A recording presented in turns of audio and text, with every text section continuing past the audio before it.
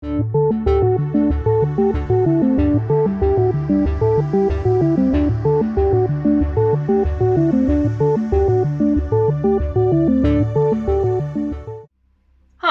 welcome to Gender Analysis. Imagine if the light switches in your house turned all your lights on or off at the same time. You flip one switch, all the lights are on. Flip another switch, all the lights are off. That would seem kind of bizarre, right? If you're just going to the kitchen for a midnight snack, why do you need the lights to be on in the laundry room and the office and everywhere else? That's pretty unnecessary. What if they were all dimmer switches instead, so that every light in the house could be brighter or darker in synchrony? That kind of flexibility still wouldn't help, because it wouldn't address the underlying issue. Why are all these lights stuck together? Who would design a house's electrical wiring like that in the first place? What sense does this make? It's almost like they missed the point of having different light switches. And yet, this is the way that many people tend to think about gender, gender expression, and sexual orientation. Conceptually, they see these as just a handful of light switches that are ultimately linked to only one thing. To them, all of these concepts are locked together, moving with each other in synchrony. They think changing one thing can affect the rest. This is related to the gender binary, the notion that aspects of gender and sexuality fall into only one of two opposing categories. People are either male or female, masculine or feminine, attracted to women or attracted to men. Under this model, there are men and there are women. Men do this, women do that. Men look like this, women look like that. Pretty much everyone knows this isn't actually true, because the idea of such a binary is easily refuted by reality.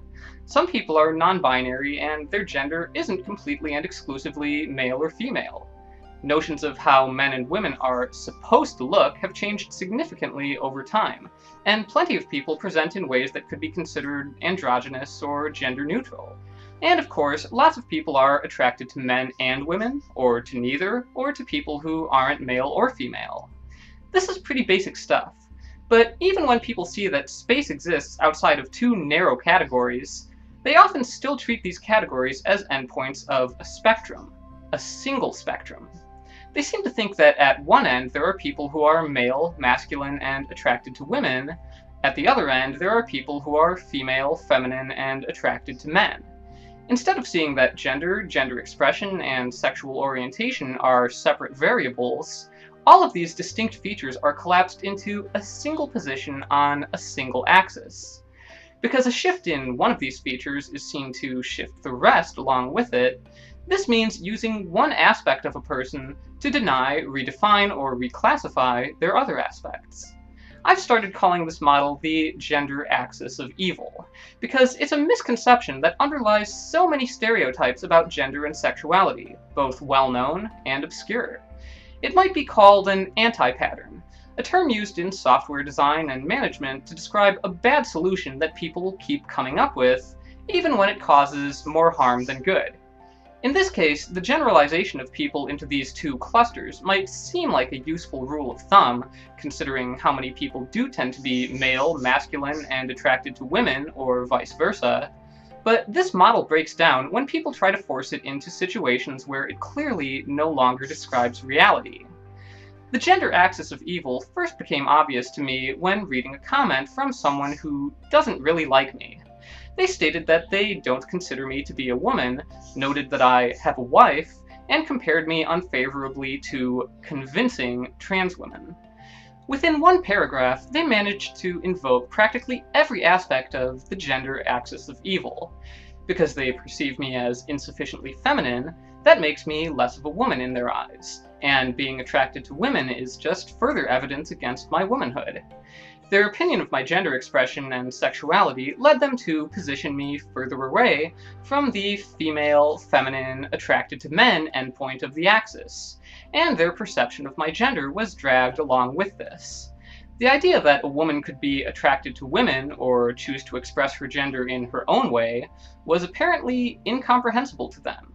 That's the gender axis of evil in action. It also plays a part in stereotypes about gay men and lesbians, many of which are ultimately gender stereotypes. Gay men are seen as feminine. Their attraction to men is seen as dragging them closer to the female, feminine, attracted to men endpoint of the axis, even if some gay men don't express themselves in a way that's considered feminine at all. Conversely, lesbians are seen as masculine. Being attracted to women brings them closer to the male, masculine, attracted to women side of the axis. Even straight men and women are sometimes suspected of being gay or lesbian if they're respectively perceived as feminine or masculine. Their gender expression is seen as bringing them nearer to the endpoints of attraction to men or attraction to women.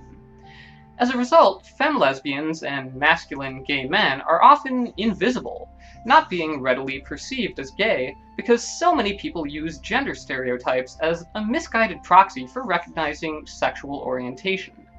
Because they're feminine or masculine, they'll often be told nonsensical things like, "You don't look gay."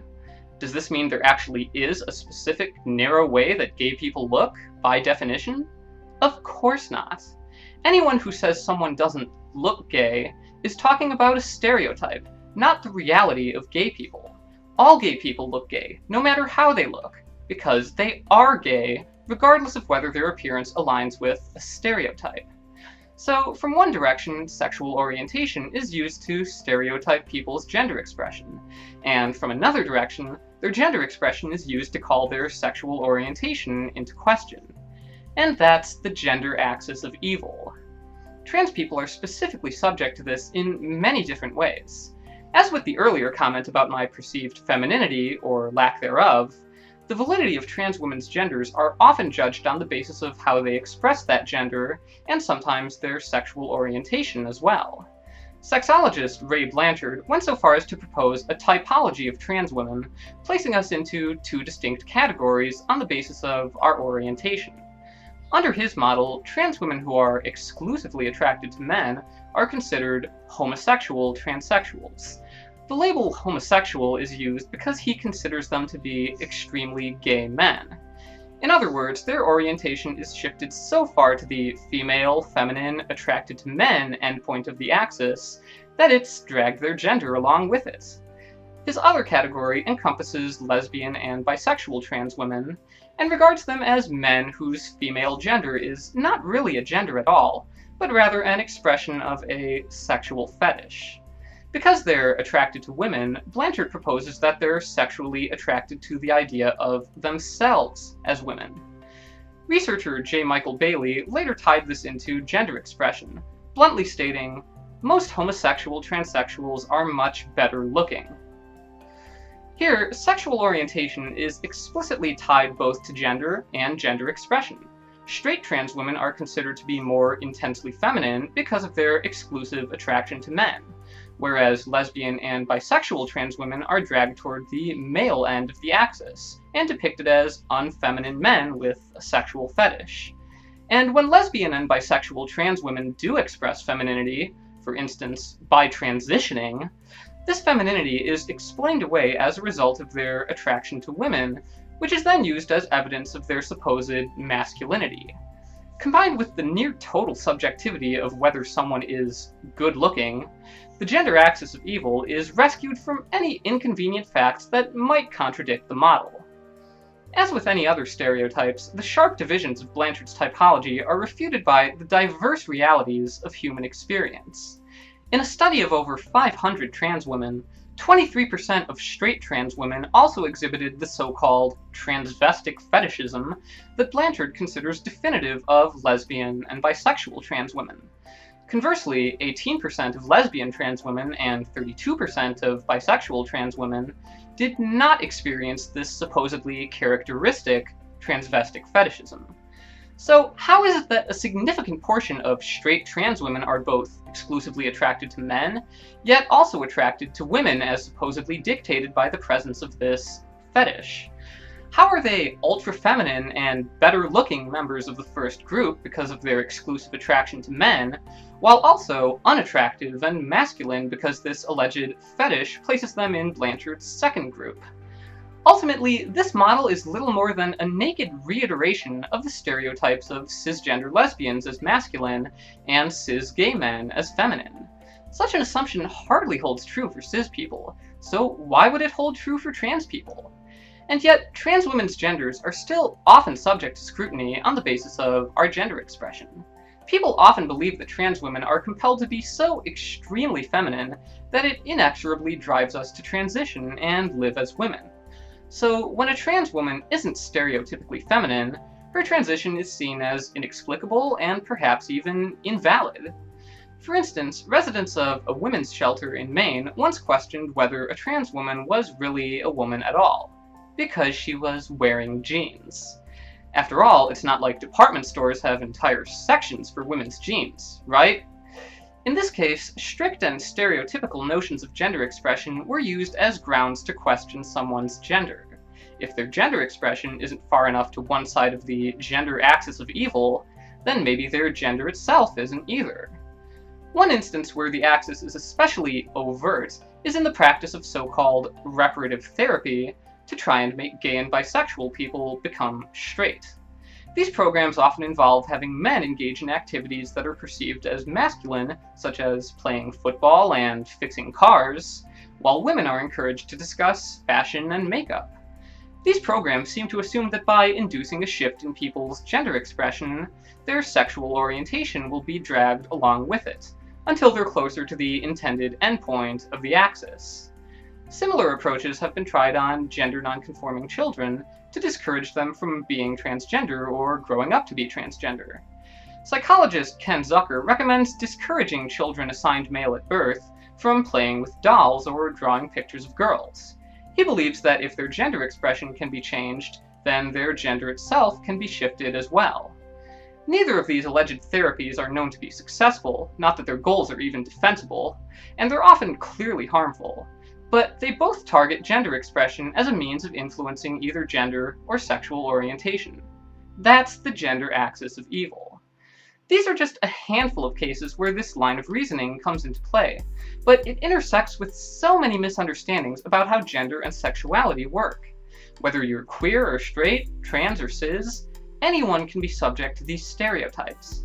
They might seem like a diverse array of different issues, but under the surface, they're very closely connected. Familiarize yourself with the patterns here, so you can avoid these missteps and call them out when you see them. There's no need to make assumptions about what it means when someone is gay, trans, or feminine. It just means they're gay, or trans, or feminine. Femme lesbians exist. Butch trans women exist. Feminine straight guys exist. It's not a conflict or a contradiction. It's life. And hopefully someday we can all live in a house with more than one light switch. I'm Zinnia Jones. Thanks for watching, and tune in next time for more gender analysis.